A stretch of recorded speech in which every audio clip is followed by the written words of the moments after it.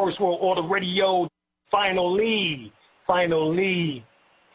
we are on the air. No doubt. All right.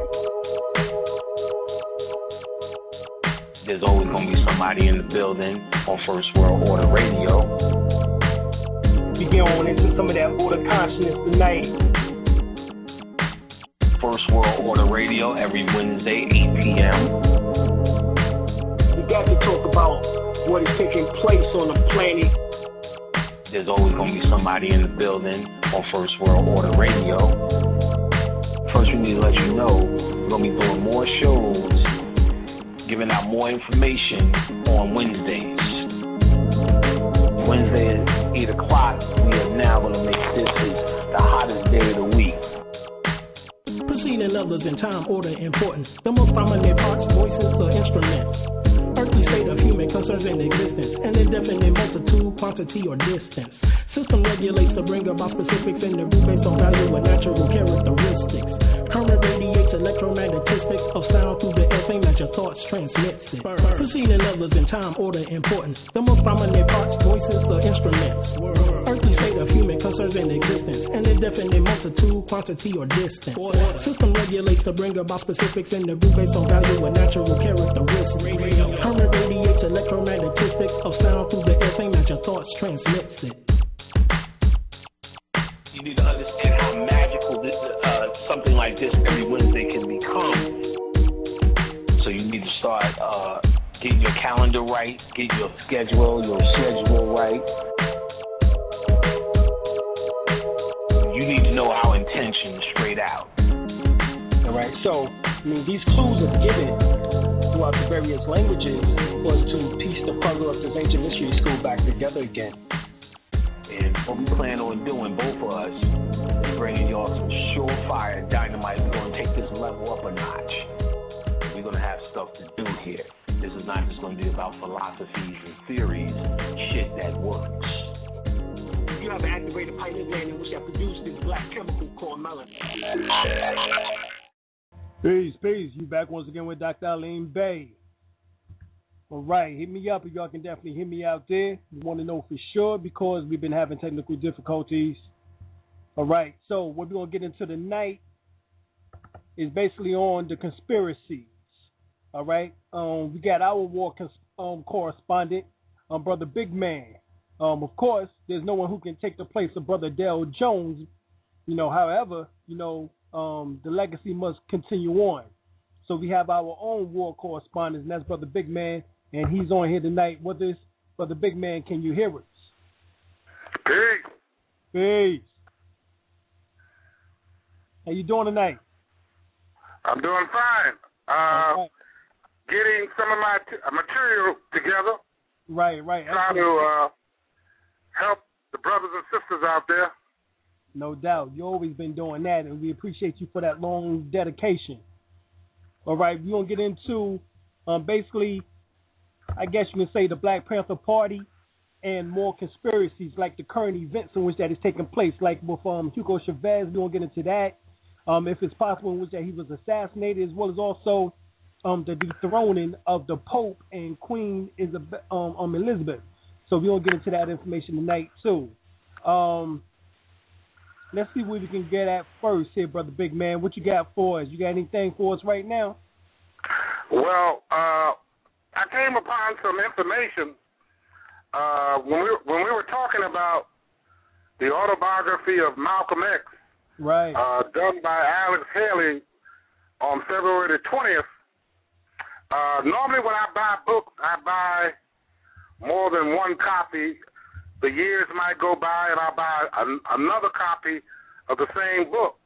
Right. So in 1965, I bought a autobiography of Malcolm X, and when I turned to page 418, I'm going to read this, and I want the audience to tell me what they get out of it. Now, this is Alex Haley talking. In Washington, D.C. and in New York, at least powerful civic and private and government agencies and individuals were keenly interested in what Malcolm X was saying abroad and were speculating upon what would he say when he came back, when he returned to America. In upstate New York, I received a telephone call from a close friend. He doesn't say who that close friend is. Right. Who said he received a telephone call from a close friend. He had been asked, he asked me if I would come to New York City on an appointed day to meet with a very high government official who was interested in Malcolm X. I did fly down to the city. My friend accompanied me to the office of a large private foundation well known for its activities and donations in the civil rights area. That foundation might be the Carnegie Foundation. It might be the Rockefeller Foundation. Right. Based on what Steve Coakley told me, it was the Ford Foundation. Okay, the Ford Foundation. Mm-hmm. I met the foundation's president, and he introduced me to a Justice Department Civil Rights Section head, Bert Marshall. Marshall was chiefly interested in Malcolm X's finances, particularly how his extensive travels in Africa, since his black Muslim ouster had been paid for. I told him that, to the best of my knowledge, the several payments from the publisher had financed Malcolm X, along with his fees he received from some of his speeches, and possibly donations that his organization received, and that Malcolm X had told me of borrowing money from his sister, Ella. Now follow me where I'm going with this for the current trip. And recently, the Saturday Evening Post had bought the rights of the book for a substantial amount of money. Now, that's 1965 autobiography, page 418. Right. In the version 1999, what I just read is not in the book. Right, exactly. And Malcolm X's oldest daughter does the introduction on the new book. Mm-hmm. So I was wondering, what's up with that? Why did she allow them to take that page out? Why did they take the page out? You know what I'm saying? Exactly. So, good question. This is why when Malcolm X was assassinated on February 21st, 1965, the first edition of the New York Times said it was 2 assassins, and the next day they said it was 1. That's right. Okay. And now, according to reports, the second person actually was Gene Roberts. And of What's course, that again? The second person actually was Gene Roberts. Okay. Right. That's who that second person was allegedly. Who that actually was Gene Roberts. So after they found out that he was part of Boss, which was of course the New York Police special squad of spy informants and agents, they released him. Because he was right. Because allegedly, according to Gene Roberts, he actually shot at Hagen. Yeah. And he was the one who supposedly shot him in the leg, allegedly. Okay. So they was the two in which that was arrested at that time. But of course, Gene Roberts' name was removed. Of course, because he was part of Ball. Right. Mm-hmm. Now, when you talk about the Black Panther Party, right? A good brother, I think he's in North Carolina, sent me a book, The Assassination of Fred Hampton. Right.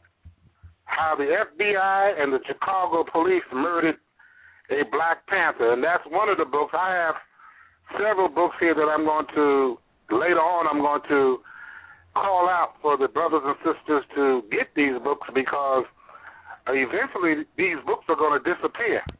Right. And that was by Jeffrey Haas. Right. Mm-hmm. And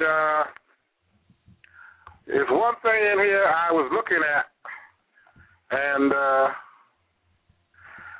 they had Fred Hampton as the number one on the hit. They call it the hit parade. Right. You know? Right. And all that was a part of the COINTELPRO. And the same Negro, O'Neill, who drew up the blueprints to the apartment. Right, exactly. Gave Fred Hampton I think it was Kool-Aid laced with some type of sleeping element in it to put him to sleep. Exactly. Where he would have been defenseless, you know. And they came in there and just shot him down, shot Mark Clark down, and just shot up the whole apartment, you know? That's right. You want to add anything to that, brother? Well, there's some other books I want to get in. The Agents of Repression, The Secret Wars Against the Black Panthers and the American Indian Movement by Ward Churchill and Jim Wall. That's another book, as well as also I have another one here. Hopefully it goes along with yours. The COINTELPRO, the FBI Secret War on Political Freedom by Nelson Blackstock. Yeah, that was one of the first books dealing with COINTELPRO. Right. And so, we want to get into some of this history about the Black Panthers, originally called the Black Panther Party for Self-Defense, which was basically, a so-called Black Revolutionary Socialist organization that was organized here within the so-called United States within, I think it was from, 1966. It was October the 15th, 1966. It was founded in Oakland, California by, of course, Huey P. Newton and Bobby Seals. And, of course, the organization set forth a doctrine calling primarily for the protection of, black neighborhoods from police brutality. And that's how they basically got started. And, of course, the organization's, official newspaper, the Black Panther, was first circulated in 1967. And also that year, the Black Panthers marched on California state capitol in Sacramento. Of course, everybody will remember that from the Panthers movie. And by 1968, the party had expanded into many different cities throughout the United States. Among them was Baltimore, Boston, Chicago, Cleveland, Dallas, Denver, Detroit, Kansas City, Los Angeles, Newark, New Jersey, New Orleans, New York City, Omaha, Philadelphia, Pittsburgh, San Diego, San Francisco, Seattle, Washington, D.C., amongst others. And I guess basically their peak membership was near 10,000 by 1969. So within 3 years, they already had a membership of over 10,000. And then newspaper under the editorial leadership of Eldridge Cleaver, had circulated, basically the circulation of 250,000. Right.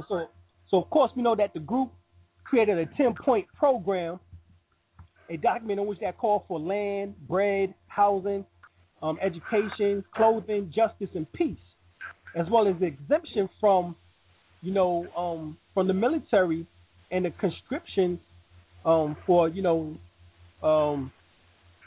taxes for so-called blacks as well as others, and with right. this 10-point program, basically is what we want, what we believe. That was the motto. And of course, they spoke about they had I think it was 26 rules in which that basically, they utilized on a daily basis. And these rules was basically for drugs, not to use drugs, alcohol, and their actions while they was working, almost all of the rules had to do with basically with only the actions of members. You know, while they were in events or meetings, you know what I'm saying, of the Black Panthers. In other words, if you doing Black Panther work, you can't do any of these particular things. And the rules also said that the members had to follow the 10-point program. Right. And of course, the original 10-point program came from October of 1966. And basically the first one was, we want freedom. We want power to determine the destiny of our Black community. You know, number 2 was, we want full employment for our people. Number 3 was, we want an end to robbery by the white man of the Black community. Number 4, we want decent housing fit for shelter of human beings. 5, we want education for our people that exposes the true nature of this descent African American society. We want education that teaches us our true history and our role in present day society. 6, we want all Black men to be exempt from military service. 7, we want an immediate end to police brutality and murder of Black people. 8, we want freedom for all Black men held in federal, state, county, and city prisons and jails. 9, we want all Black people, when brought to the trial, to be tried in court by the jury of their peers groups and people from their Black communities as defined by the Constitution of the United States. 10, we want land, bread, housing, education, clothing, justice, and peace. And as our major political objective, a United Nations supervised plebiscite to be held throughout Black colonies in which our Black colonial subjects will be allowed to participate for the purpose of determining the will of Black people as to their national destiny. Of course, that's the one in which that rarely get any play out of the 10-point program. You know? Yeah, brother. Your sound is a little static. Everything is all right on your end? Yes, everything is all right on my end. Can you hear me better? Well, on my end, it's like a little static. Well, you sound good. But can you hear me? Yeah, I can hear you good. Okay. Another thing about the Black Panther Party that a lot of people might know, some might not know, is that although the Black Panther Party believed in self-defense, arming themselves against whoever attacked them, some of the most important programs had nothing to do with guns. Some of the most important programs dealt with feeding the people, making sure the people had proper medical care, making sure the people had clothes to wear. You know what I'm saying? That's right. Those brothers and sisters were not only patrolling the streets and making sure the police stayed in line, they were feeding the people, they were clothing the people, they were taking care of the people. You know what I'm saying? That's right. This is why the people love the Black Panther Party. That's right. How are you going to hate somebody that's feeding you? That's right. So, in fact, the first free practice program in which the schools still on over and began to start dictating. That came from the Black Panther Party. Another thing is that the United States government took the Black Panther Party's program as far as free lunch and used it in the American system. That's right. So, the people in power are what you call bloodsuckers.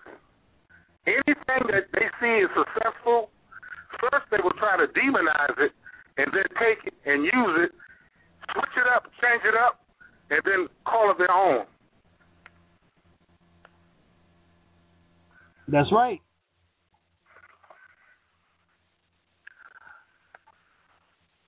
So the Black Panther Party, and another thing, it was a group, I think, down in Lowndes County that used that symbol of the Black Panther before the Black Panther Party even used it.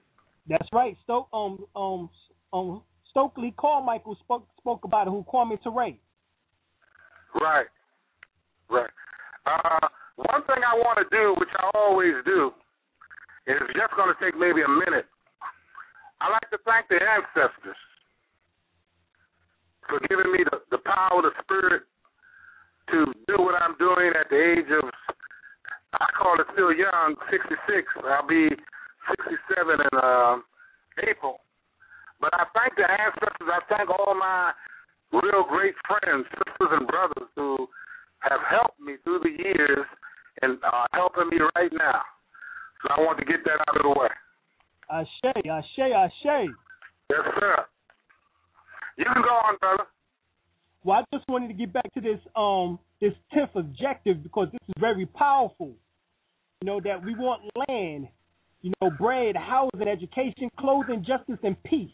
And as our major political objective, a United Nations supervised plebiscite to be held throughout the black colony, in which only black colonial subjects will be allowed to participate for the purpose of determining the will of black people as to their national destiny.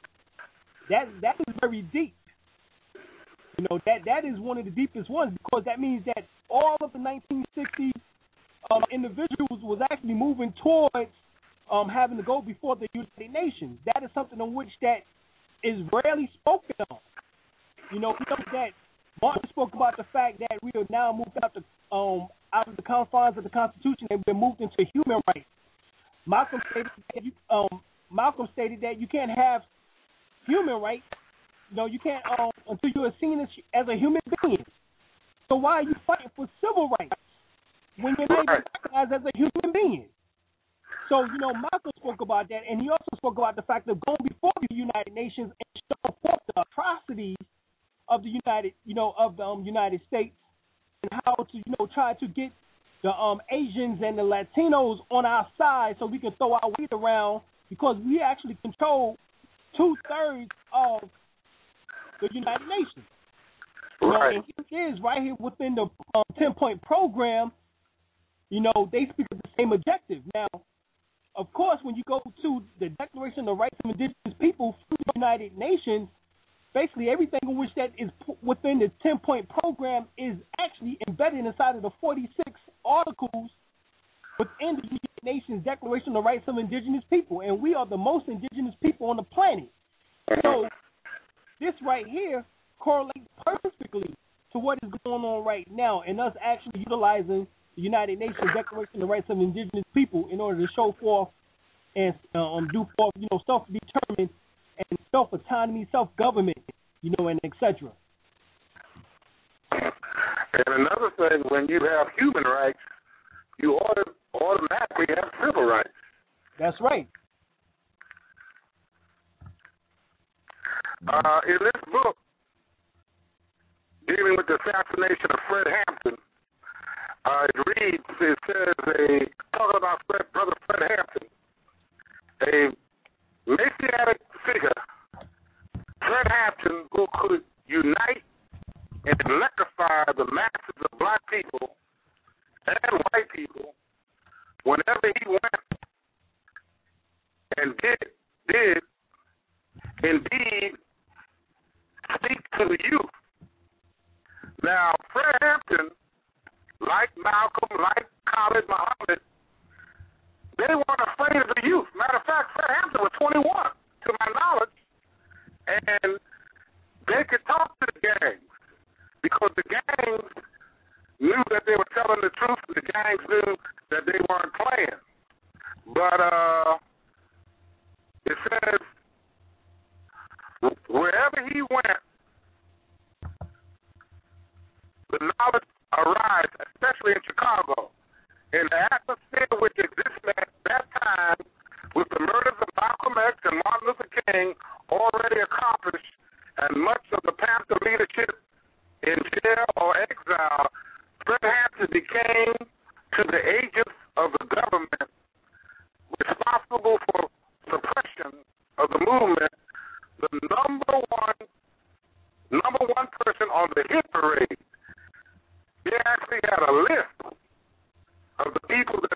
to assassinate. And Fred Hampton in Chicago was on the top of that list. Yeah, well, that make sense because according to the Federal Bureau of Investigation, we know that J. Edgar Hoover called the party the greatest threat to the internal security of the country. Right. And he supervised an extensive program, which is basically COINTELPRO, of surveillance, infiltration, perjury, police harassment, assassination, and many other tactics designed to undermine the party's leadership, and incriminate party members and drain the organization of resources and manpower.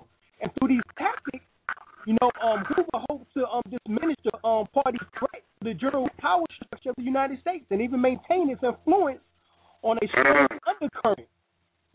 That's why Angela Davis and Ward Churchill and others had alleged that the federal, state, and local law enforcement officials went to great lengths to discredit and destroy the organization, including assassination. Right.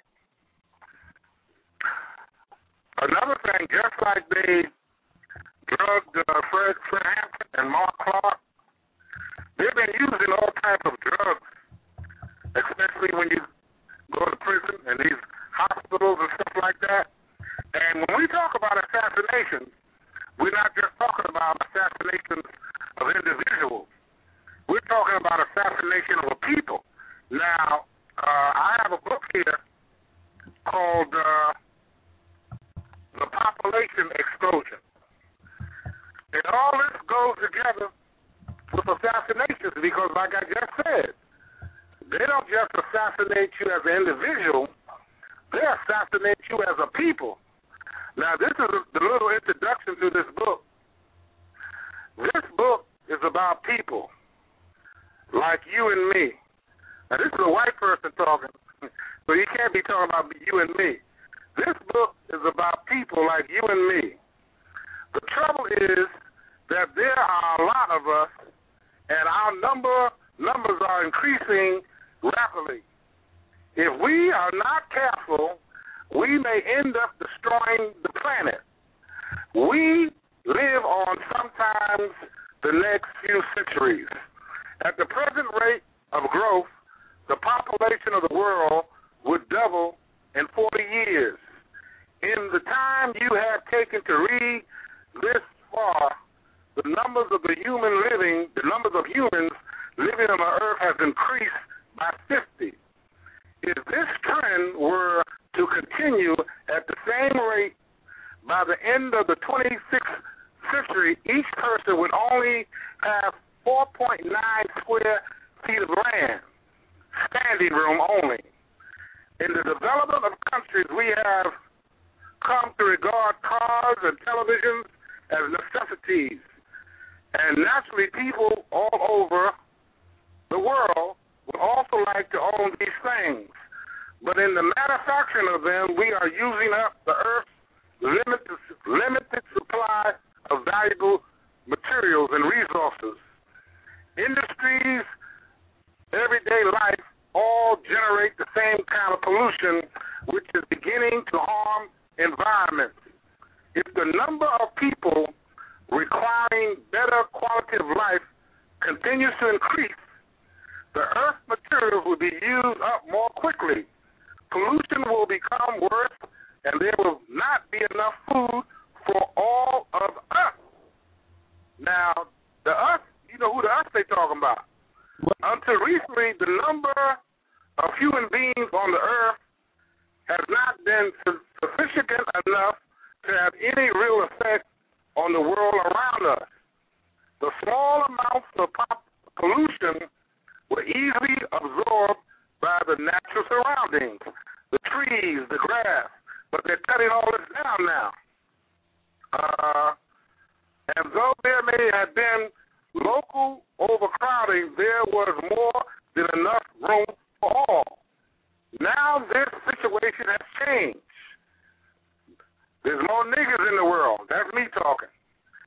The earth can still support more people, but there must be a limit. There must be a limit, and we are reaching it too quickly.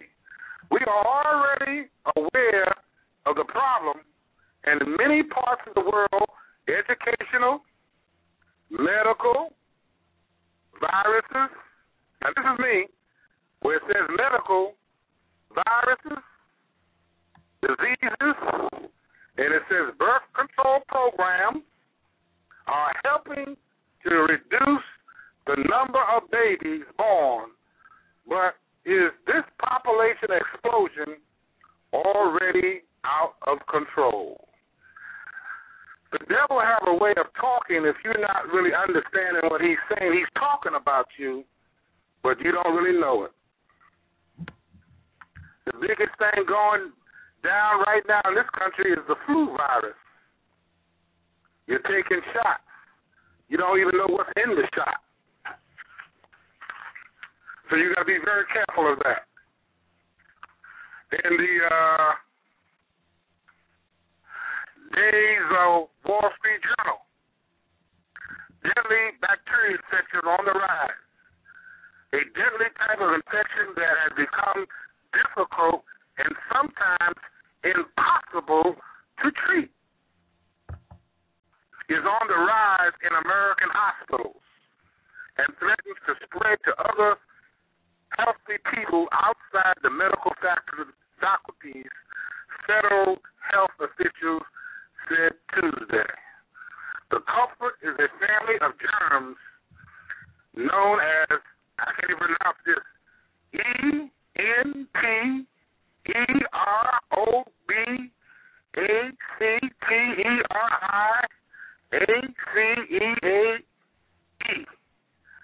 that are a normal part of the digestive system but can cause infection when they get into the bladder, the blood, and other areas of the body that they don't belong. And as we go on, this will lead to the assassination of Hugo Chavez. Exactly. No doubt about it, brother. The big man, and he developed cancer all of a sudden, and how basically that just took him out within the last 2 days. We want to go to the phone lines in order to see what's going on here. We got brother James Russell. We get ready to put you on.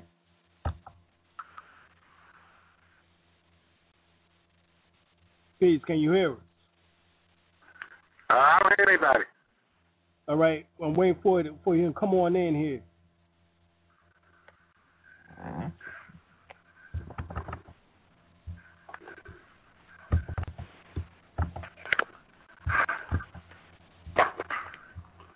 All right.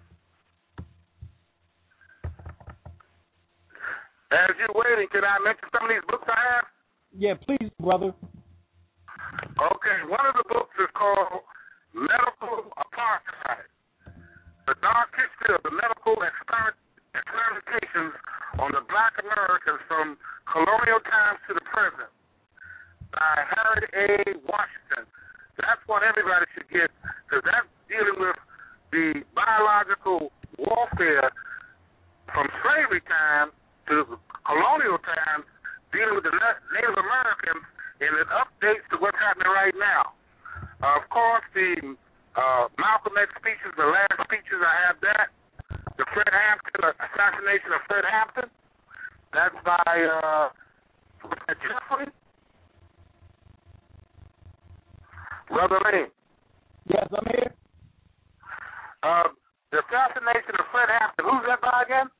Haas, Haas, Haas. Okay, right.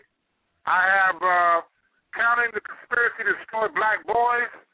That's been out there for the last 25 years. Right, Jawanda Kajufu. Right. I have Riot and Remembrance. That's dealing with the Rosewood massacre, where they, and I'm going to read something out of that, where those were the first people in America that were bombed by their own military. They dropped bombs on those people. They used to call it Black Wall Street, you know? Here I have a very rare one that some people might not have by way of deception. The making and unmasking of a Mossad agent. And that plays heavily into the assassination of Khalid Muhammad. And, yeah, that's about all right now. All right, sounds good to me. Did the brother come on? No, he didn't come on yet. We having technical difficulties, but we're gonna try to refresh it and see what we can do here. But before we get to Hugo Chavez, I want to get back to some of this information on the Black Panthers so we can make sure that everyone understands what was going on. About a year after they formed, on October the 17th, 1967, the Oakland police officer John Fry was shot to death in an altercation with Huey P. Newton during a traffic stop. And in the stop, Newton and backup officer Herbert Hines also suffered gunshot wounds. And Newton was arrested and charged with murder, which sparked the Free Huey campaign organized by Eldridge Cleaver, for Newton's legal defense. And, of course, Newton was convicted of voluntary manslaughter. So after 3 years in prison, he was released when his conviction was reversed on appeal. Also in 1968, April, the party was involved in another gun battle in which that Panther Bobby Hutton was killed, and Cleaver, who was wounded, later said that he led the Panther group on a deliberate ambush of the police officers, thus provoking the shootout. Right. Eldridge Cleaver, was seen as an agent based on him stating that. Uh-huh. And getting Bobby Hutton, little Bobby Hutton killed. In Chicago on December the 4th, 1969, two Panther Party members was killed when the Chicago police raided a home of course, Fred Hampton, as you were saying, and Mark Clark. Of course, we know what happened with them because they were some of the most popular ones. But then we also have later on in 2000 when predominant Black Panther Party member who was H. Rap Brown, who was known as Emil Jamal Alamein, who is now serving life imprisonment, supposedly murdering Ricky Leon Ketchen, who was a Fulton County, Georgia sheriff deputy, and wounded another officer in a gun battle. Both officers were so-called black. We want to get all this information in.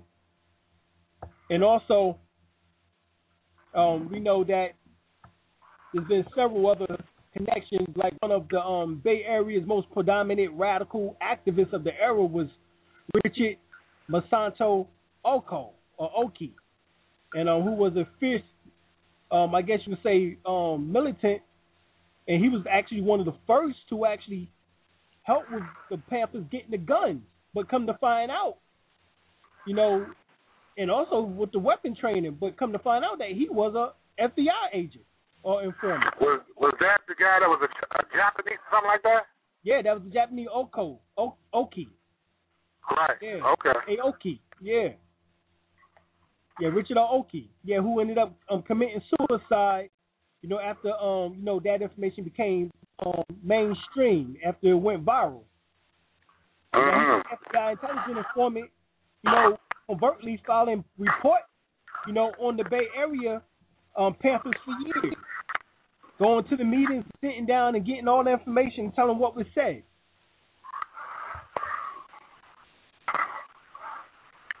Another thing, and it goes back to when you go to jail, Huey Newton was in jail, and Eldridge Cleaver in jail,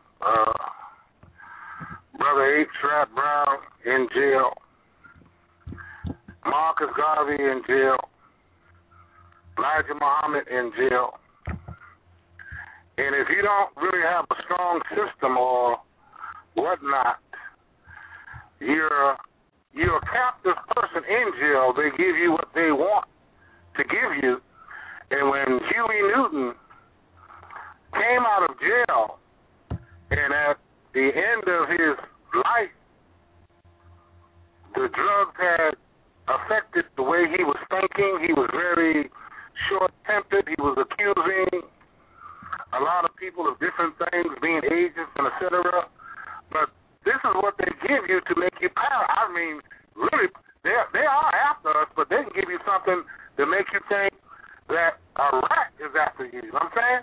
Right. So Huey Newton one of the great founders of the Black Panther Party, man. Like they said, he really went out there, and they said he was speaking up drug dealers and taking the money and taking the drugs.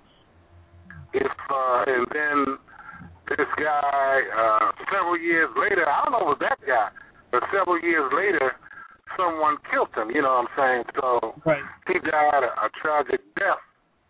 But I just find it ironic is that the Black Party spoke about tearing down the system, and I see that Bobby Rush has become a congressman building up the system, and Bobby Rush was one of the people that voted to, if I'm correct, when they had to vote on Assata Shakur, as far as going to get her, they have a bounty on her head, I think over $1 million. I think, you can correct me on this, brother, if I'm wrong, but some kind of way he didn't vote on it or he voted on it, one of the two.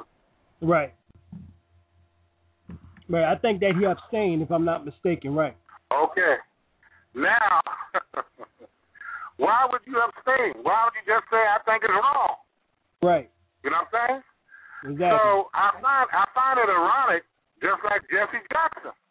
Right.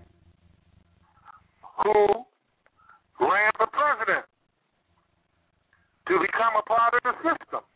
Right. And there's one book that I didn't mention called Shakedown, The Hidden History of Jesse Jackson. Now we know that his son is convicted on a felony of, I think, stealing $700,000, buying watches and buying flat screen TV. He's going to do time, and his son's wife, so the sins of the father sometimes falls on the son. When you get hooked up in this system, brother, the system is corrupt. Well, that's amazing. And when we get to Chavez, when they start talking about it's no conspiracy, I got some information on that. Well, come on with it. But before you get to it, let me say this about Jesse Jackson Jr. is the fact that he actually approached Steve Coakley and said that his father would have to pay basically the consequences of his actions concerning the death of Martin Luther King, the assassination of Martin Luther King. Okay. Right. So for him to be going to jail, you're right. That is some irony. Yeah. But we also got to add in, too, that there's actually been reports of Al Sharpton also being an FBI informant and attempting to bring Assata Shakur from out of Cuba back here to the United States. That's true.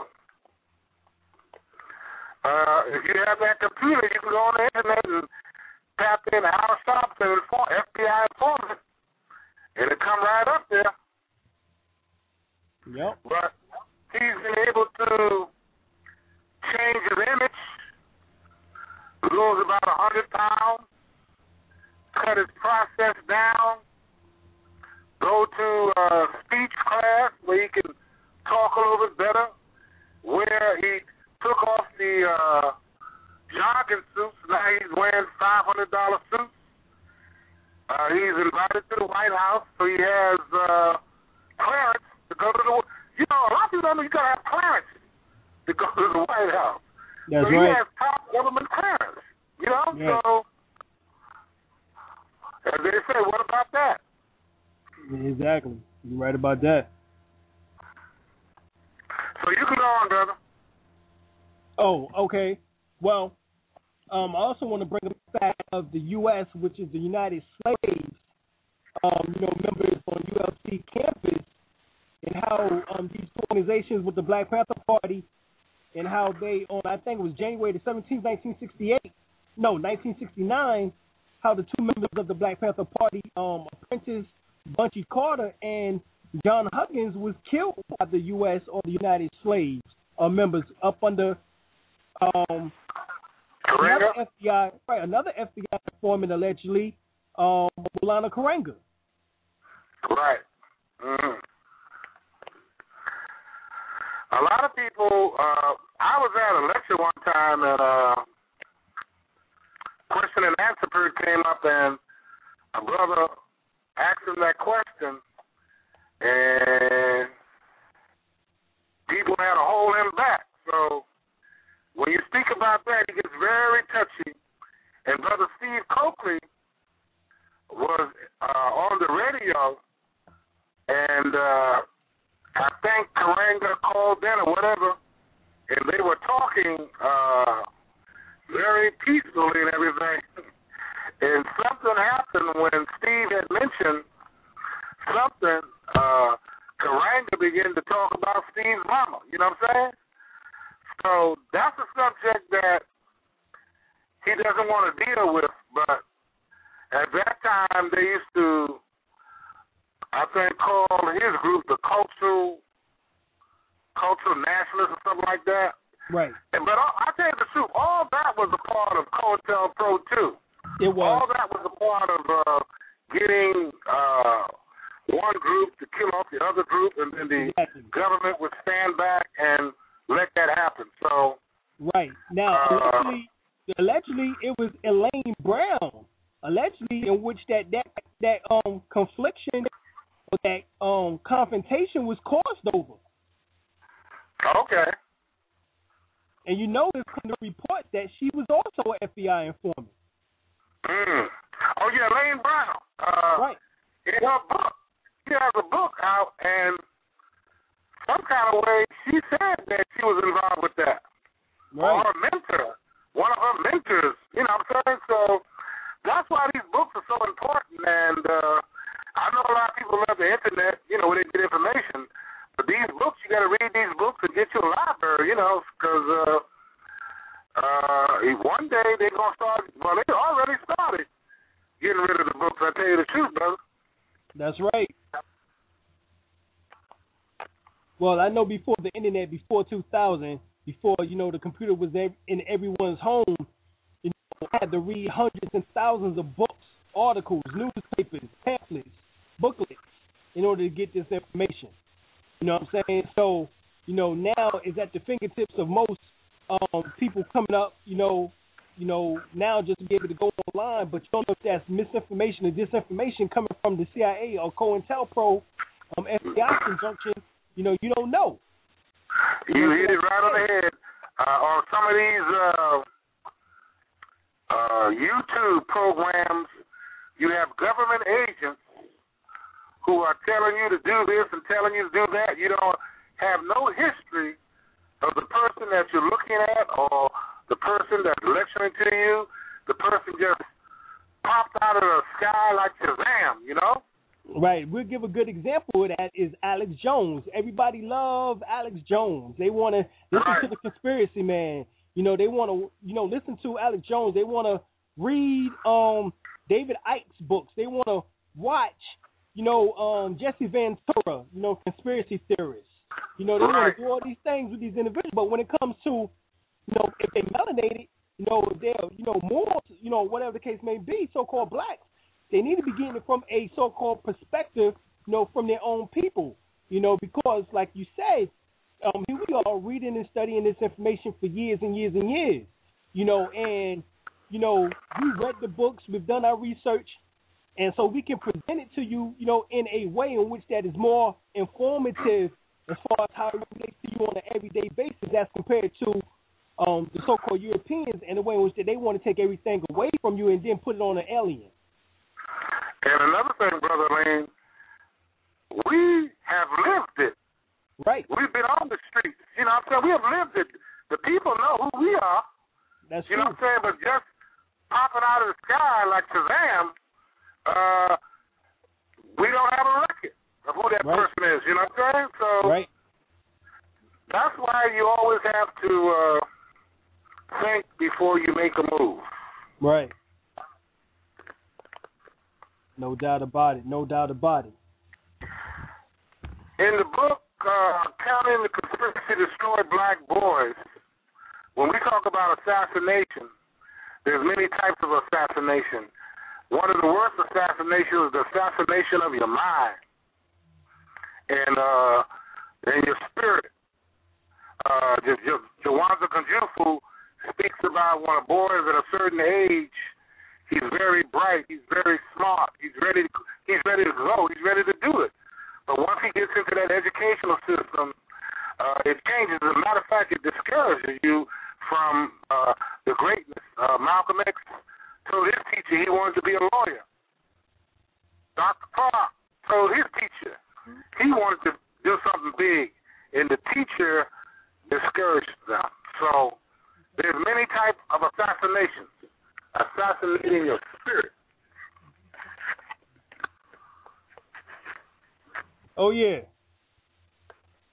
That is one of the main things is the mental control or the mind control factor in all of this, and the way in which they've been able to manipulate, us, like you said, the way they was able to put the U.S. slaves / Black Panthers, confrontation together, and use these particular informants in order to, produce these wars or battles between a cultural and a socialistic, party in which that's based essentially on the same formats, and that was to uplift fallen humanity or to help their people.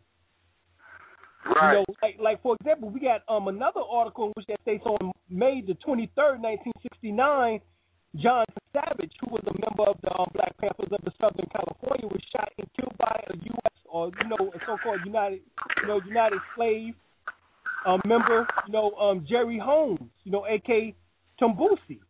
And the killer was reported in the FBI memorandum, which states that the confrontation between the groups were now ranging from mere harassment up to and including beating of various individuals. You know what I'm saying? So this was a thing during that time period between these two groups. You're right about that, brother.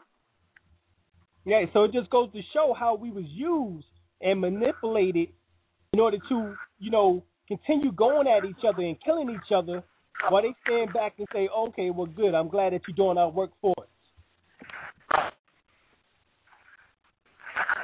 There's a saying, if it works, why can't it? That's right. In the conscious community, I would call it the so-called conscious community, because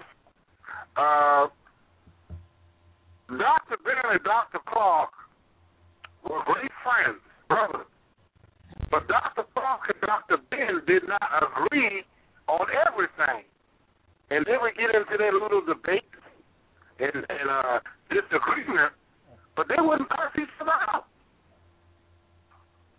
They wouldn't call each other MFs and niggas and all that kind of stuff.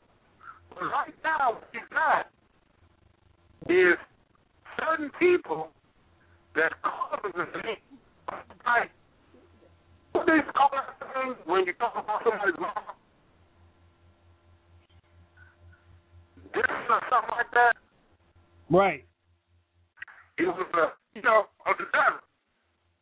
You know what I'm saying? So, right now, we got brothers doing this to each other, And if we say that we are trying to help the people,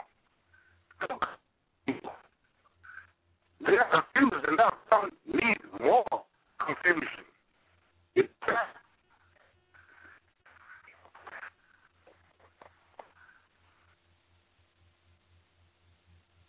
was on, brother. All right. We was trying to hear you there, brother Big Man. We couldn't hear you, so try to say that one more time. What I just said? Yes, please, because now you sound clearer. For some reason, you didn't sound clear. That's why I was saying at the beginning, it's a little static in the line. I don't know what that's about. Right. Well, I know what it's about. Okay, you're on the money, brother. Right. What I was saying is that Dr. Clark and Dr. Ben were great friends and brothers, but they did not agree on everything. Right. And they had little debates among themselves, but they didn't call each other MF. They didn't call each other nigger. they had a civilized conversation. Right. But in the so-called conscious community now, you have people who actually curse each other out in front of an audience and think that that's knowledge. I mean, dramatically. And by me being 66, right, I ain't never seen nothing like it. I've been to Khalid Muhammad's debate, Malcolm debate, seen Malcolm in the flesh. I mean, you name all the speakers, and I ain't never seen nothing out of it. And if you give a lecture, and 10,000 of your words is MF, and maybe 200 words is of knowledge, the people ain't learned nothing. You're right about that, brother, big man. As a matter of fact, you're right. Go ahead. And it seems like the brothers have knowledge, but it's just like in the hip-hop, gangster rap, the more so-called tougher you sound, the more ugly faces you can make, the more you can walk like you're a gangster, then you're trying to impress the crowd. That's the way it seems to me. I agree. I can't help but to agree with that, brother big man. And here it is, you in the community after 50 years of watching all of these great lecturers, you have to come to the conclusion that within the last few years here, building up to the 2012, is that when you start seeing all this damn craziness. The condition that our people in, we need help. Right. I can stand on a corner and listen to the so-called dead people curse each other out. I don't have to go to a lecture and spend $25 or $30 to sit up front and listen to somebody cursing each other out. That don't even make sense to me. Right. When we started Grassroots Productions, me,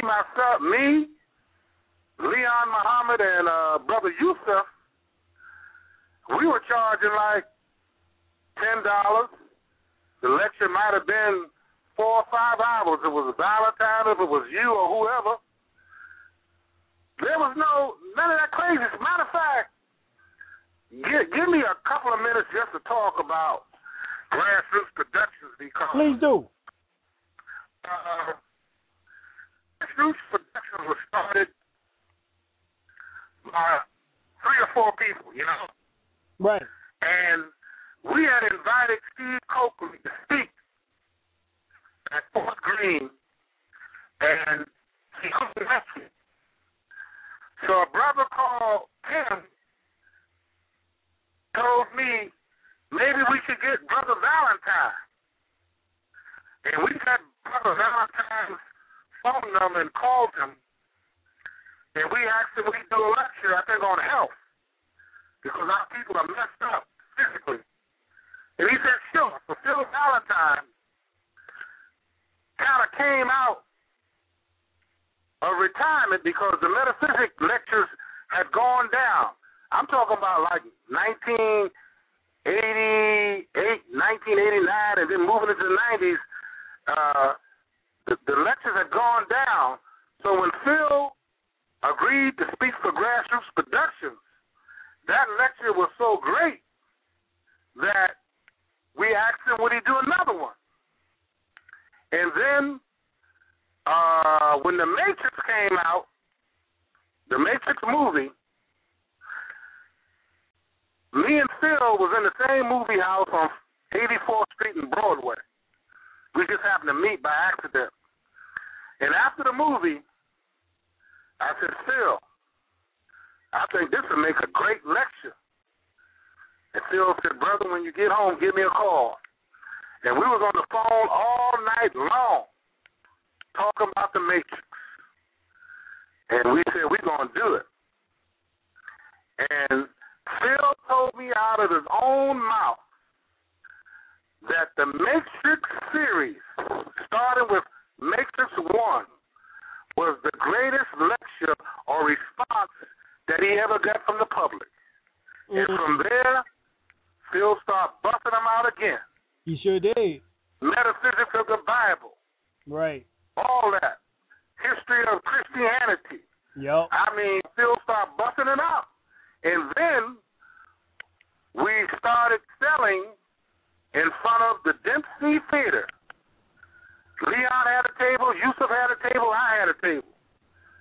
And the ironic thing is that all the young brothers that was just getting into it would come to us and buy the tape that we had just filmed. And we didn't care because, number one, we was making money.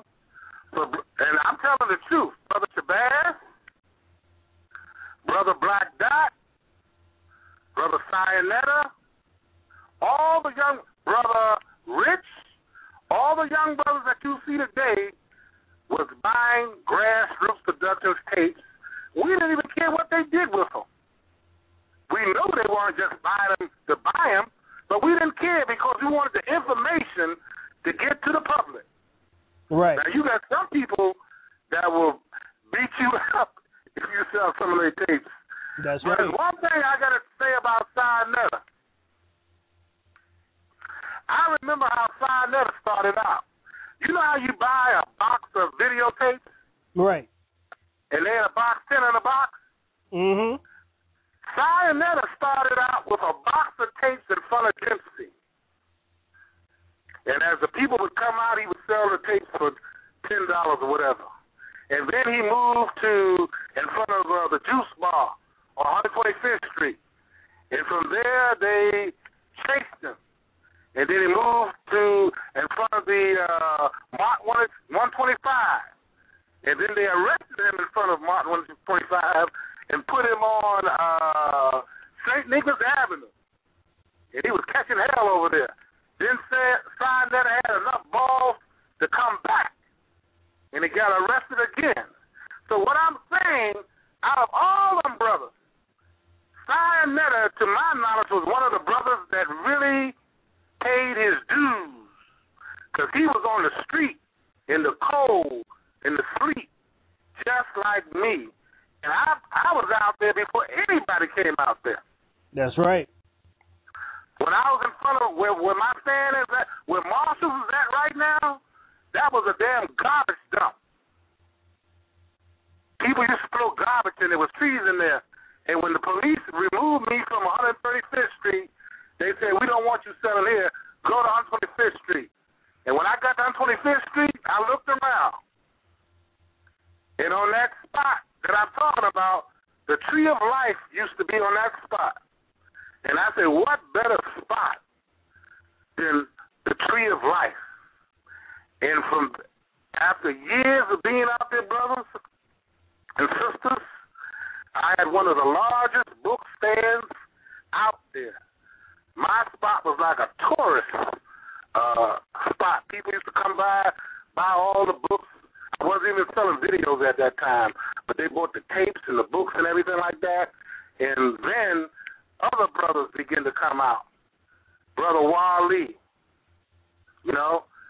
Sekou didn't come out until maybe 5 years later because Sekou was on 145th Street in front of First World.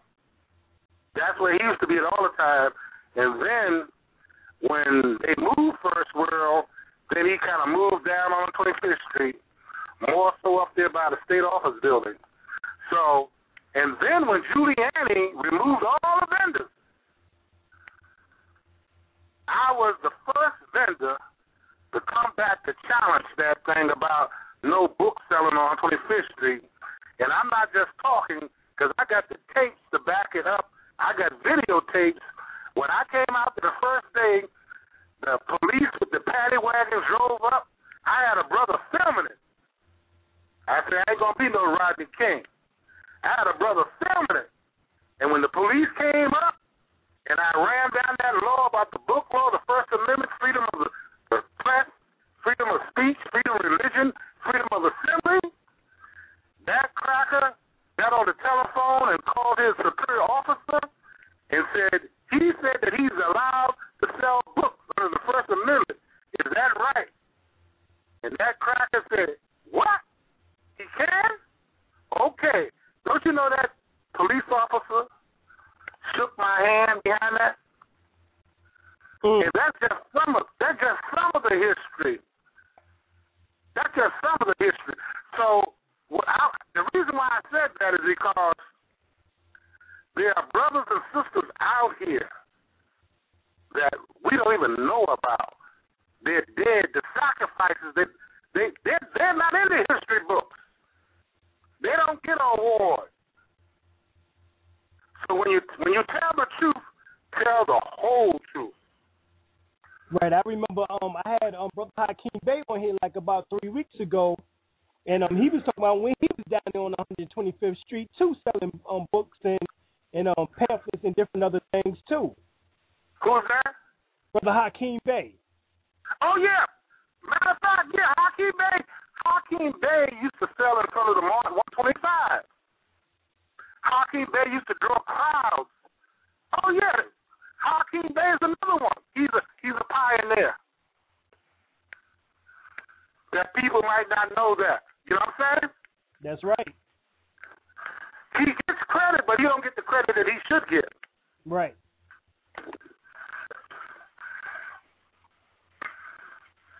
You can go on, brother. Oh no, we're gonna go on and get into the information on Hugo Chavez, but before we do, I want to talk about on December the 18th, 1968, how Jeff Ford and other Blackstone Rangers was involved with serious confrontation with members of the Black Panther Party too, and that according to that during that day there was 12 members of the Black Panther Party and 5 known members of the Blackstone Rangers was arrested on Chicago's South Side, and that 49, in which that a report indicated that the Panthers and the Rangers were arrested following the shootout of one of the Panthers' bio Rangers. As a matter of fact, it says upon their arrival, Jeff Ford invited Fred Hampton, Bobby Rush, and other Black Panther members to come upstairs and meet with him and the Rangers leadership. And the Bureau goes on to describe what transpired at that evening, because they had spies as well as also, listening devices there. This is also something in which that we have to talk about how, once again, how they were pitting two so-called black organizations against each other too. Yes, sir. And I want to say that because people don't know that there was also, that the Blackstone Rangers and the Black Panther Party also had situations too. There's a movie, to my knowledge, called The Warriors. And the best part of the movie is the first 10 minutes, where all these gangs are coming to, I think it was the Bronx. All these gangs are coming to the Bronx for this big meeting. And it's this gang leader called Cyrus. And everybody, all these other gangs respect him. That's why they come to this meeting. And the meeting was to control New York, for the gangs to stop fighting among themselves and control New York. And he was assassinated on the spot by this unknown assailant. So, that is the profile of anybody that's trying to get the people together, especially young people. So when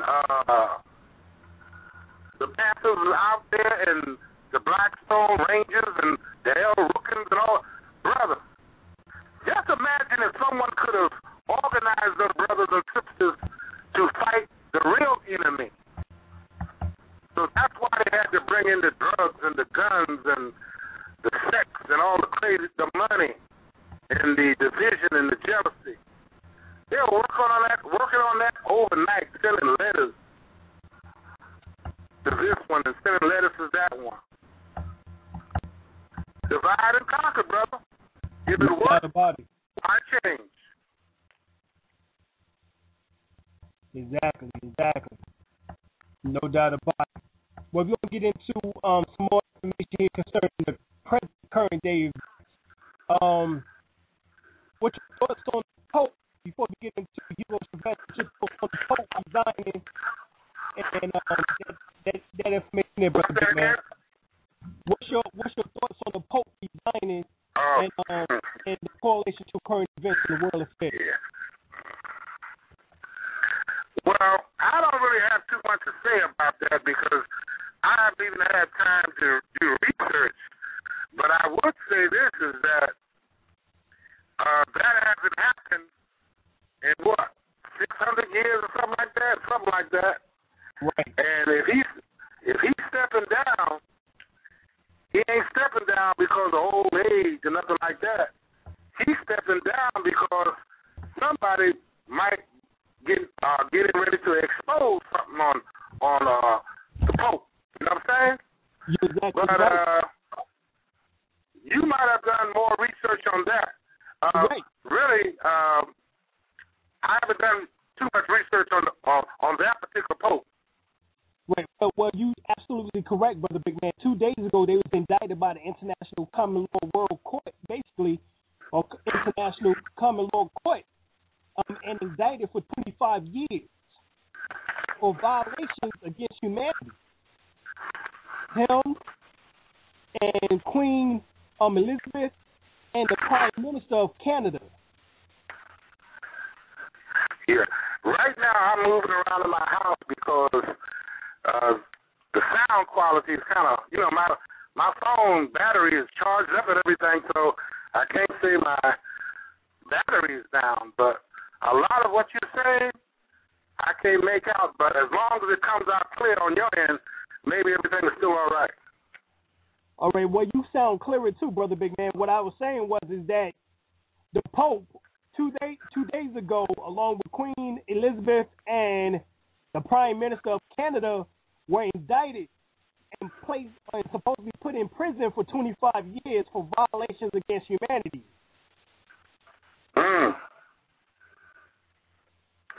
Yeah, I figured it had to do with sex. This is also of the deaths of over 15,000 Native Americans and Indians in Canada. Mm-hmm. So there's a lot going on here. At least that's what was stated. We don't know exactly what's going on as far as where they are at, but the Pope resigned and said that he would be in seclusion for the rest of his life, basically. So, that's what's going on. They get ready to put this so-called Black Pope in place, and according to the prophecies of Malachi, it is stated that this is going to be the last Pope before the fall of the so-called Catholicism or the so-called Catholic Church. Right. And that's heavy. And this new Pope that's coming in is called Peter Turkson, out of Ghana.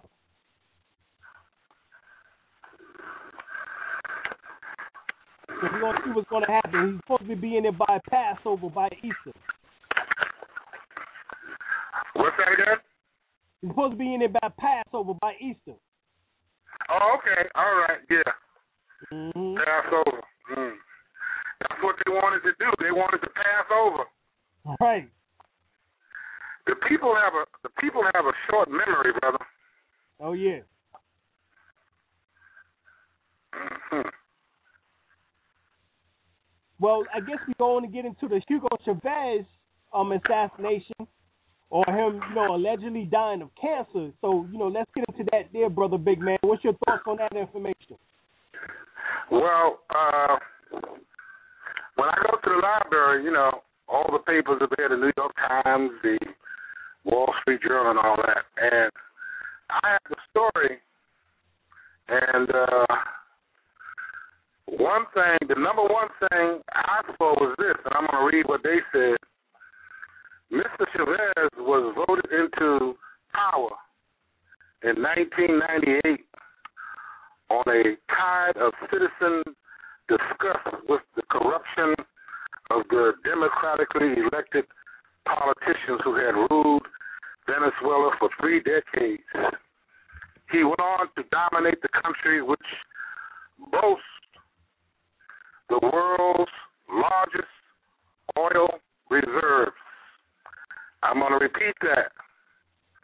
He went on to dominate the country which boasts or which has the world's largest oil reserves. For the past 14 years, spending billions to create what he called a 21st century socialism. They also speaks how he built homes for the poor, distributed food, cut a lot of the foreign debt because they were in control of their natural resources. So in my opinion, that oil alone, by being the world's largest oil reserve, having that, he was number one on the list of being assassinated. And the way they assassinate people now, not that they didn't do it in the future, but the people have been dumbed down so much that if you die from a heart attack, John Brown died from a heart attack. If they say you died from an aneurysm, such and such died from an aneurysm. We believe what they tell us. So they say Mr. Chavez died from cancer. He went to Cuba because Cuba has the best doctors in the world dealing with not only cancer but with all type of diseases and everything like that. And he went there, and it looked like they had cured it, but what Mr. Chavez had, to my knowledge, was man-made, just like the AIDS virus. And Dick Gregory has spoken about him being exposed to radiation, right? And by him having certain herbs and stuff like that, he said he was cured. Right. They can drop this stuff. Yeah. They can drop this stuff in your drink, your food, brother. And I'm going to read something. This was a brother that was, and I'm reading out of the book, Medical Apartheid.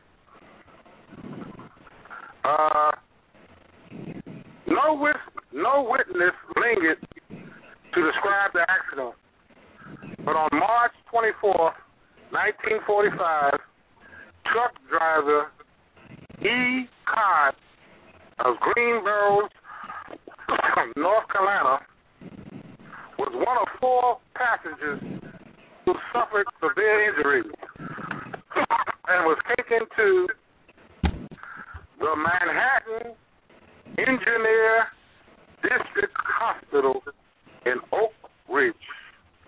Now, read that name, the Manhattan Engineer District Hospital in Oak Ridge.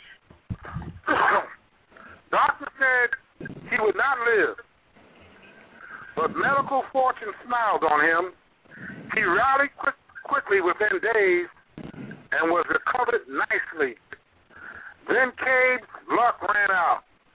Unknown to him, the hospital physicians assigned to his care were under the contract to the U.S. Atomic Energy Commission. They were also under the supervision of Stone,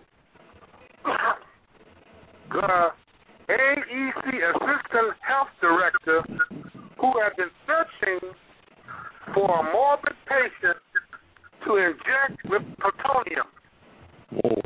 They were searching for a morbid patient to inject with plutonium. On April 10th, without his consent, and 5 days before setting his broken bones, the military physician, Joseph Howard, injected Cade with 4.7 milligrams of plutonium. 41 times the normal lifetime exposure.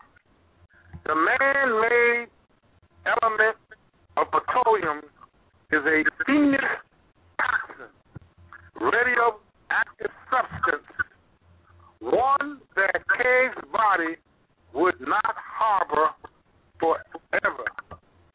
The half-life or time it takes a dose of petroleum to disappear is 24,056 years.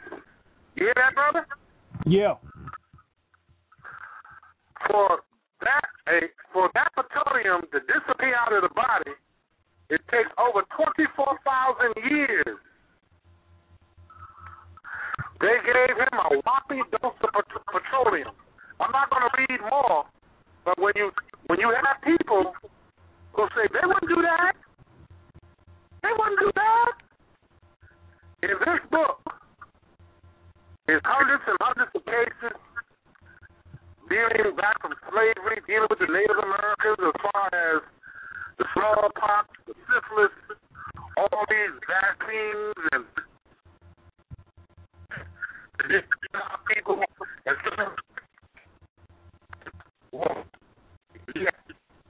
so there's no doubt in my mind that they killed Hugo Chavez.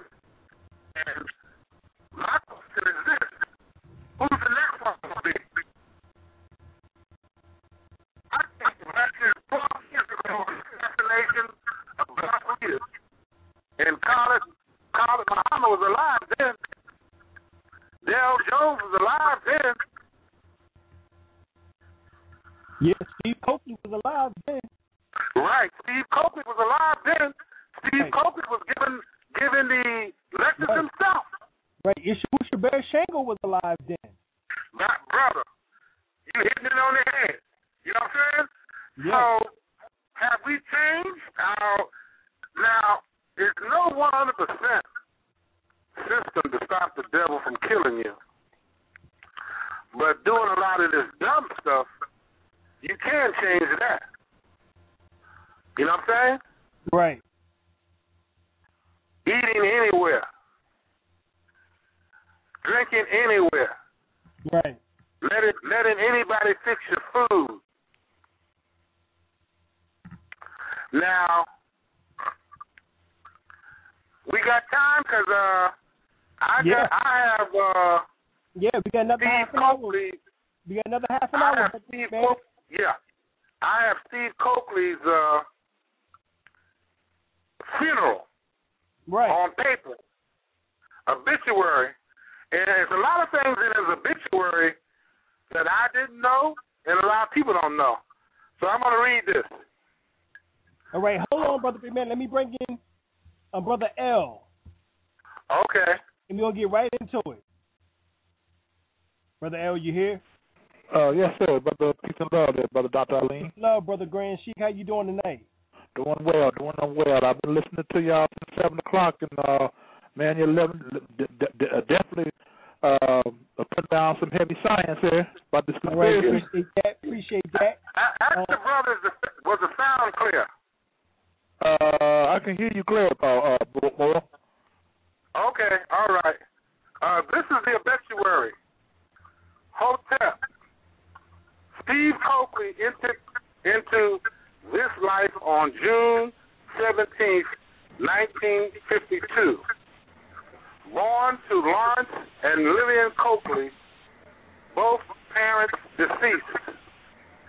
Steve attended the De La Salle High School, where he was an avid baseball player. Steve also attended Northern Illinois University, where in college, and his role as a NAACP youth leader. His political activism began. Steve met Nataki, that's a sister, in 1981 at a Chicago Board of Education hearing where they testified against the controversial hiring of non-residents. Thomas Ayers as its CEO. They were married December 17th, 1982, and 2 children were born, Stephen II and Nakia, a daughter. Steve's career began with the Department of Justice and included Bobby Wright Community Mental Health Center, Chief of Staff to Alderman Marion H. and Eugene Sawyer. He later became a mayoral aide to Mayor E. Sawyer, who succeeded Harold Washington. And Steve gave a great lecture on the death of Harold Washington. That's right. Steve began a full-time career as a political researcher and lecturer, traveling the country, delivering lectures and speaking at universities and community organizations. His main commitment was that of researching and revealing the secret societies that control world economics and politics. Steve frequently toured with noted activist and lecturer Khalid Abdel Muhammad and Dick Gregory. Steve is survived by his wife, Nataki, Conley Coakley, a son, Steve Coakley II, daughters N. Coakley and Ma'at Coakley. Ma'at Coakley was born when Steve was doing the lectures, and he used to bring her to the lectures. I knew her personally, and a stepson, Rashid Gordon. Steve is also survived by his brother. This is something we didn't know. I didn't know that he had a brother. His brother, Joe Turner.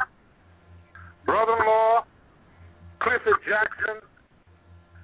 Mother-in-law, Janetta Gilmore. Uncles, aunts, nieces, nephews, cousins, and very special community friends across the country. A memorial fund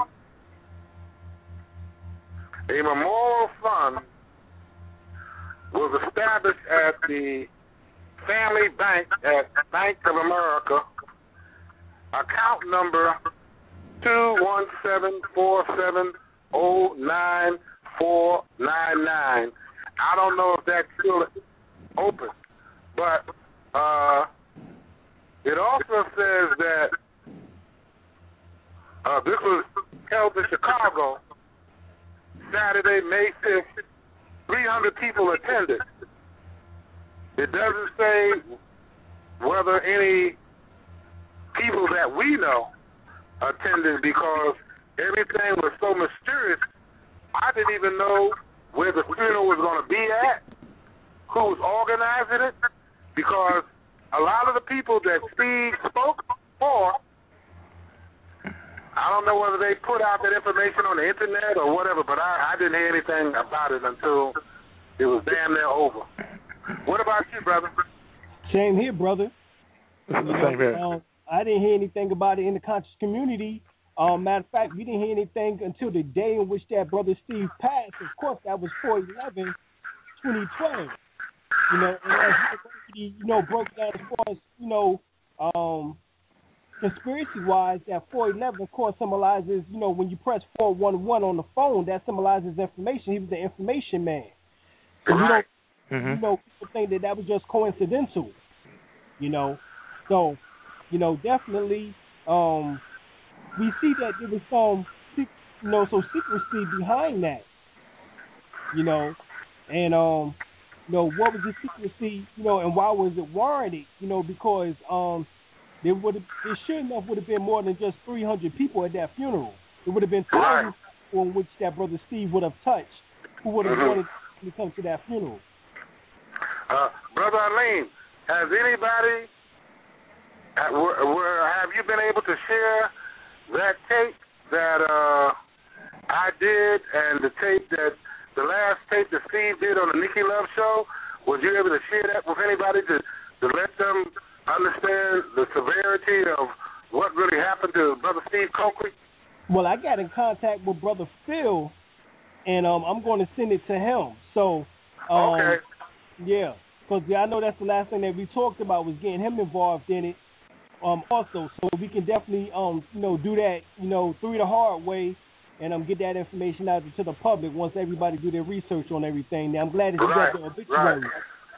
And another thing about Hugo Chavez, with all these black leaders and teachers, brother, he was 58, Malcolm 39, Khalid Muhammad, I don't remember, he was probably young, he was up there. He was 53. Right, Dr. Khalid was 53. So, all these young men, and you got Khalid Muhammad, brother. Khalid used to lift weights. Khalid, man, was in shape. And what happens is that Public Enemy put out a song one time called Don't Believe the Hype. That's right. When somebody tells you something, brother, and you know the person, don't believe the first, and when I say that, I'm talking to the public, don't believe the first thing you hear. Right. Do your research. If you know a brother takes care of himself and works out, don't drink, don't smoke, and you read in the newspaper that he was driving his car and he had alcohol on his breath. Think about that. I never saw the brothers drink. You know what I'm saying? Right. So don't just take the word of the devil without doing your own research. So another good book is Murder by Injection. Another good book is a history of biological and chemical warfare response. This book deals with, if you are exposed, what you can do to the best of your ability. A lot of these books are hard to get because I go to used bookstores.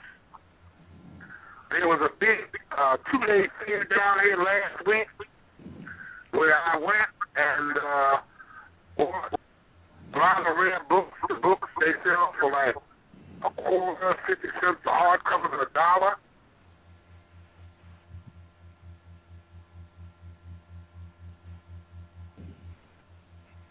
Brother Big Man? Still there?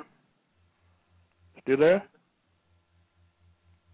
Yeah, he's still here, but we can't hear him. You might have to move around in order to get back on the cell phone there before you can be heard. Okay. All right, he got dropped off. You're gonna have to call back in, brother.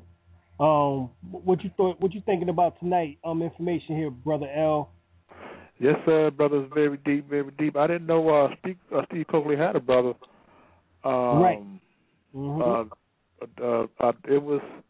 I didn't think he was so detriment to the establishment where they have him killed. Well, I mean, for him to be breaking down the Illuminati, the 13 families, dealing with the Rothschilds, the Rockefellers, the Russells, the Merovingian, the Lees, the DuPonts, the Reynolds, the Astors, the Bundys, the Collins, the Onassis, the McDonald's, Canute, Van Dyne, these so-called 13 Illuminati. Oh, he broke down all that?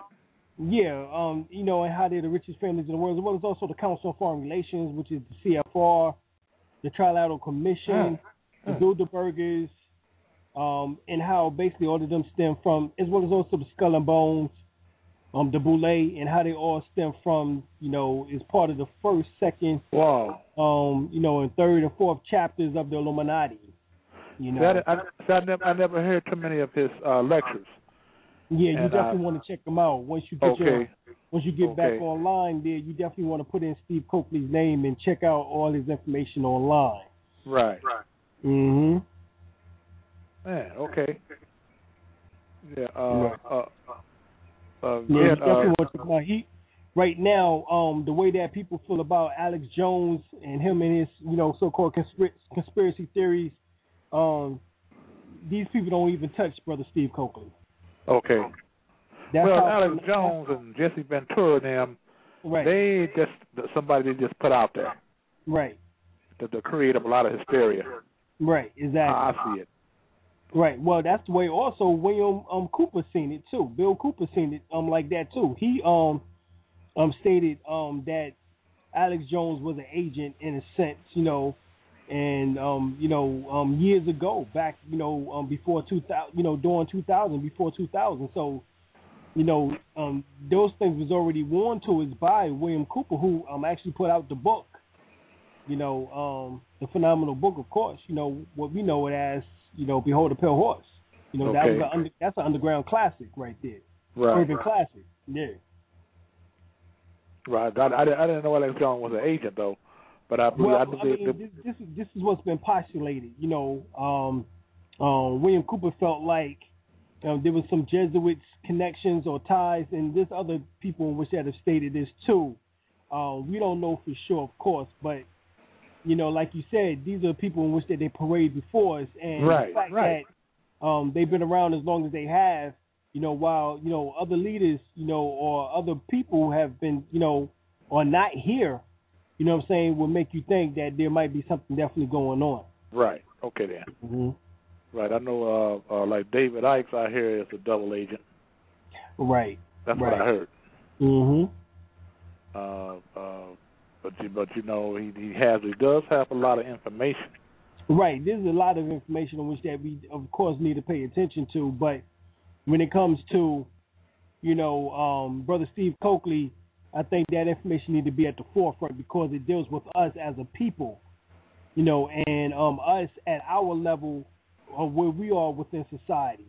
We can't get at the Rockefellers, we can't get at the Rothschilds, but we can get at Jesse Jackson, Al Sharpton, and these other bootleg Negroes, who are going around, who are in our community, who come to us in order to get responses, in order to get us caught up in their train of thought, and become basically be mental or mind manipulated.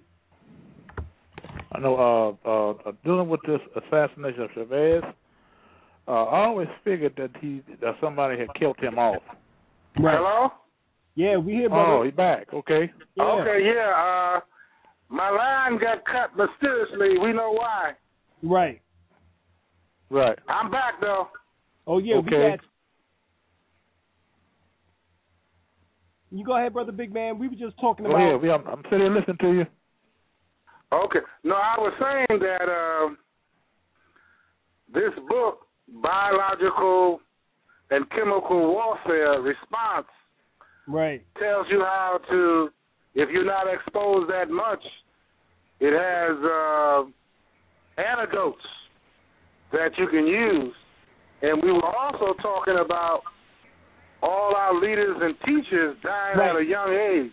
Right. That's the last thing that I remember we were talking about. Right. Do me a favor, brother Big Man. Can you look through the book and give some antidotes? I want to give some solutions too on some of these. Okay, let me see something for a minute. Okay. Hope they don't cut us off.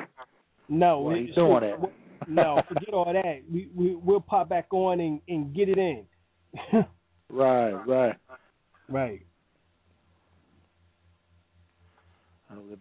They might say, you can't let them tell them that. Cut them off again.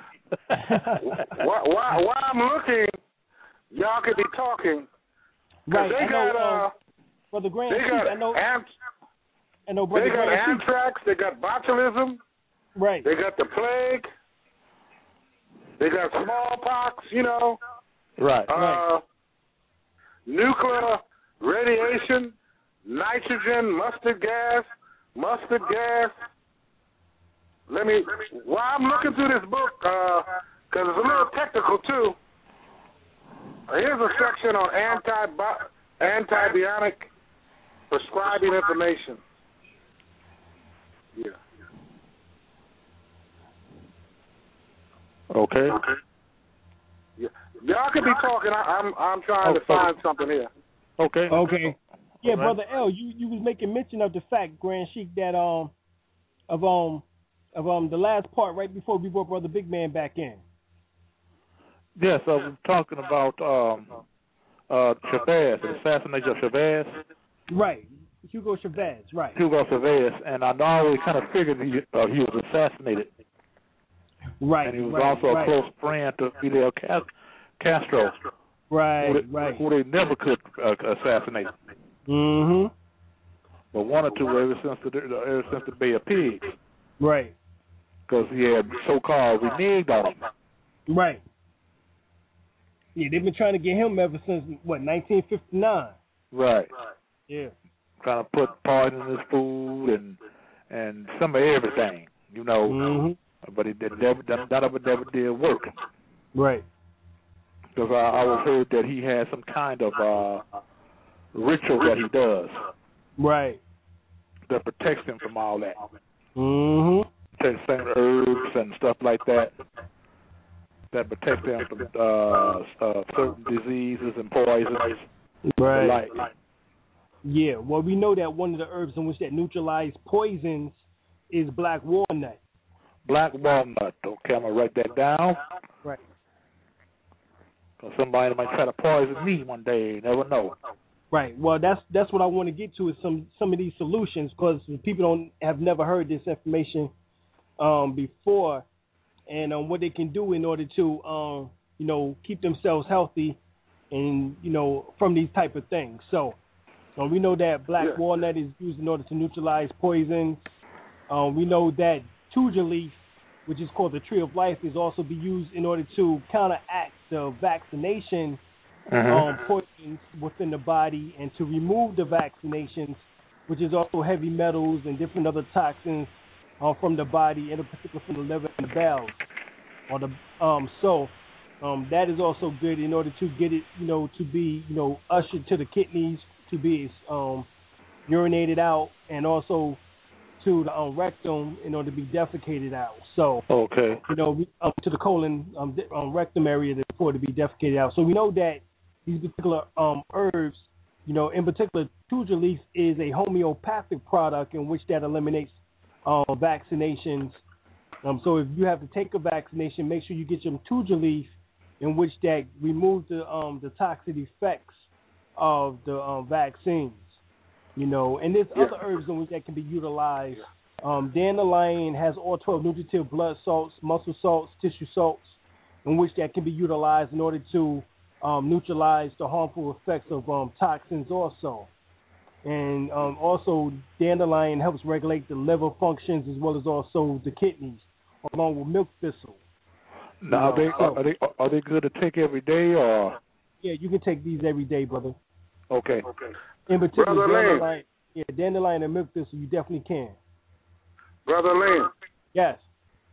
Unfortunately, this book is recommending more vaccines and stuff like that. So what you're saying is more practical. Right. Now, I got a question for you. If you have like a sprain in your back or whatever, what's good for that? Comfrey. Comfrey. Comfrey is excellent for bone issues.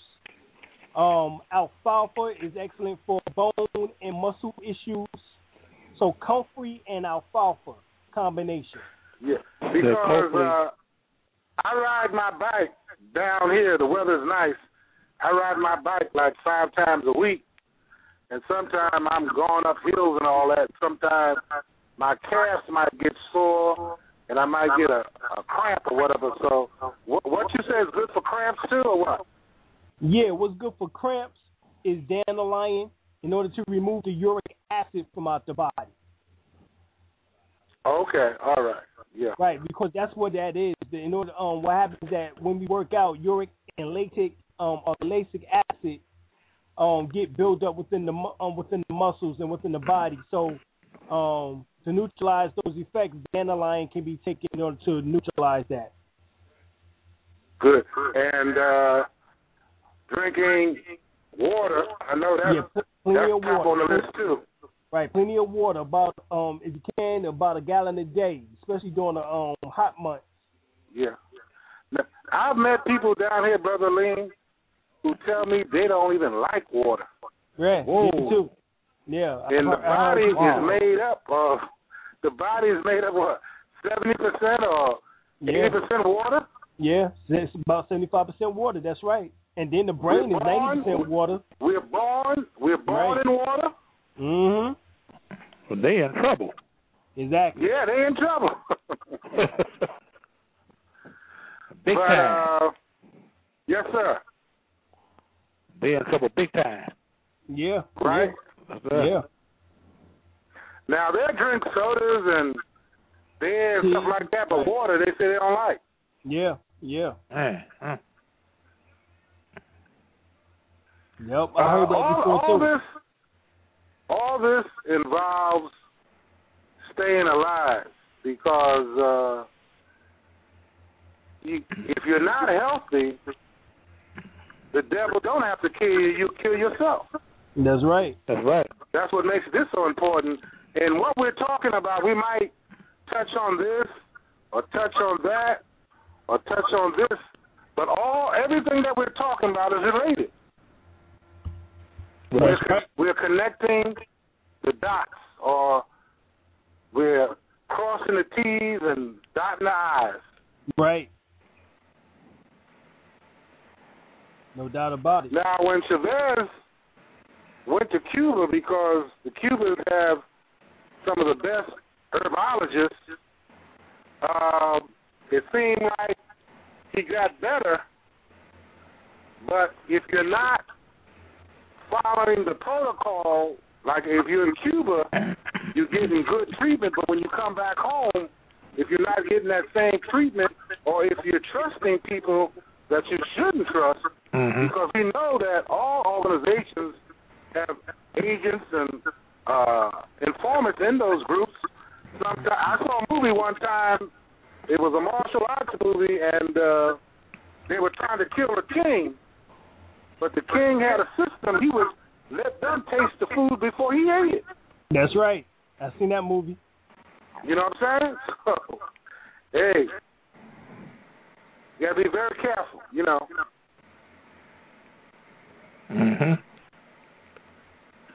Any questions from the audience out there? I told some people to call in.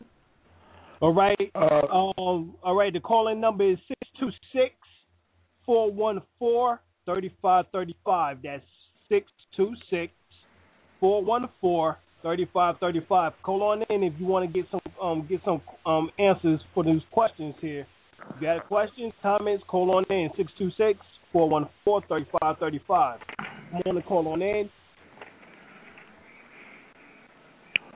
Is there any information from the chat room? Any questions in the chat room in which that want to be that we need to go over, or any comments? For those that's on the line, I got those that have any questions, please call in. The area code is 626-414-3535. All right, we got a number here. We got area code 718. Oh, New York. New York in the house. Yeah, peace. Assalamu alaikum, my brothers. Peace. Peace and love, bro. My name is Brother Chase. This is Brother Chase. Peace. And the reason why I'm calling in is I just wanted to respond to you and Brother Big Man and Brother L, and to anyone else that happens to be tuned in on this frequency. Just to let you know that we are listening, we are involved, we are, appreciating this great communication that's being broadcast over the airwaves.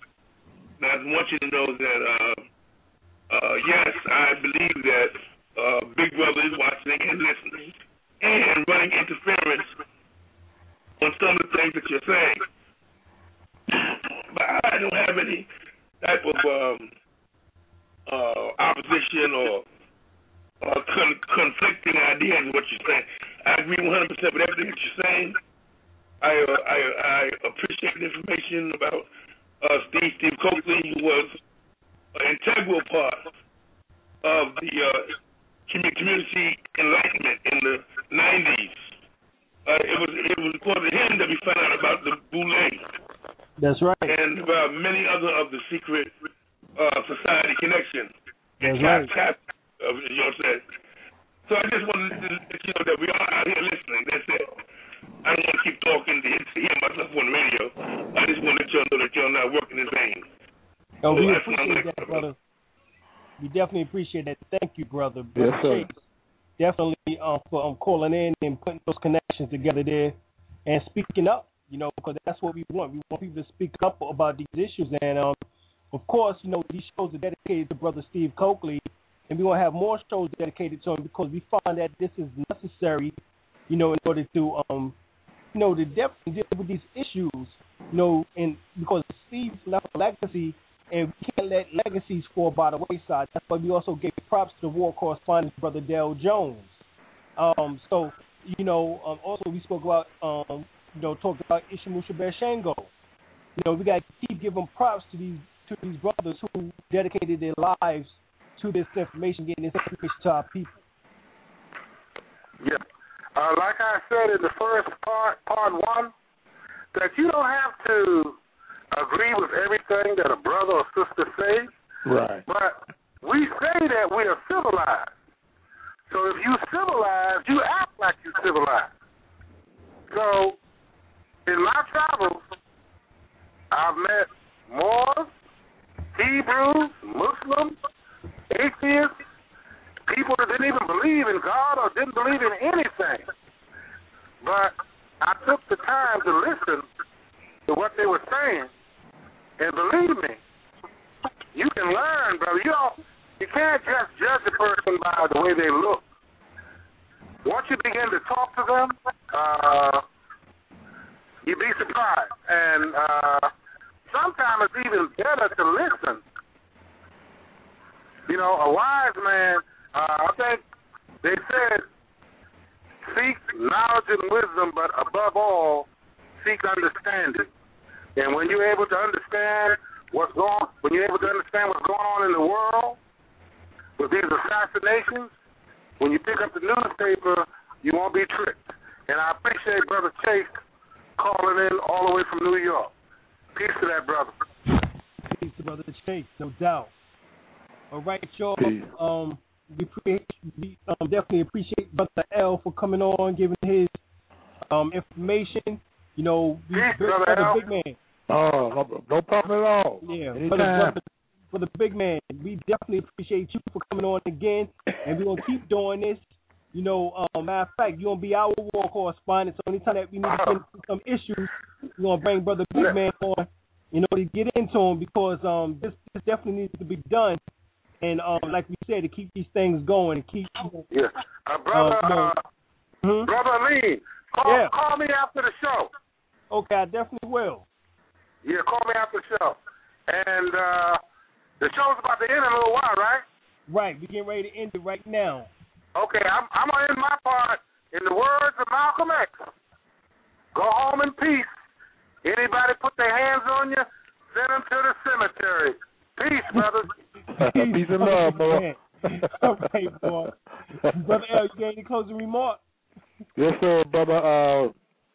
We need to have more shows like these so we can keep us on our toes, you know, because a lot of people in power don't like what we're talking about here. Right. You know, so, you know, but they can't stop because too many of us, too much information is out now. Yeah, this is the new time, brother. You know what I'm saying? We done passed December 21st, 2012, so ain't nobody worrying about any of this no more. No, the age of Aquarius. Right, we done left the age of Pisces, what dealt with mortars. We ain't dealing with mortars no more. We're dealing with those who have knowledge. Yes, sir, indeed. All right, we appreciate you, Brother L, Grand Sheik Professor, for coming on, checking us out every Wednesday. My co-host, and of course we will see everybody here next Wednesday at 8 p.m. Eastern Standard Time. First World Order Radio, finally, we are on the air. No doubt. All right. There's always going to be somebody in the building on First World Order Radio. We get on into some of that order consciousness tonight. First World Order Radio every Wednesday, 8 p.m.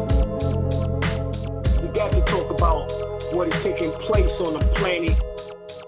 There's always going to be somebody in the building on First World Order Radio. First, we need to let you know we're going to be doing more shows, giving out more information on Wednesdays. Wednesday is 8 o'clock. We are now going to make this the hottest day of the week. Preceding others in time, order, importance. The most prominent parts, voices, or instruments. Earthly state of human concerns in existence. An indefinite multitude, quantity, or distance. System regulates to bring about specifics in the group based on value and natural characteristics. Current radiates electromagnetistics of sound through the air, same as your thoughts transmits it. Preceding others in time, order, importance. The most prominent parts, voices, or instruments. Earthly state of human concerns in existence. An indefinite multitude, quantity, or distance. System regulates to bring about specifics in the group based on value and natural characteristics. Current radiates electromagnetistics of sound through the air, same as your thoughts transmits it. You need to understand how magical this, something like this every Wednesday can become. So you need to start getting your calendar right, get your schedule right. You need to know our intention straight out. All right, so, these clues are given throughout the various languages was to piece the puzzle of this ancient mystery school back together again. And what we plan on doing, both of us, is bringing y'all some surefire dynamite. We're going to take this level up a notch. We're going to have stuff to do here. This is not just going to be about philosophies and theories, shit that works. You have an activated pilot gland in which I produced this black chemical called melanin. What we did was gave a hard line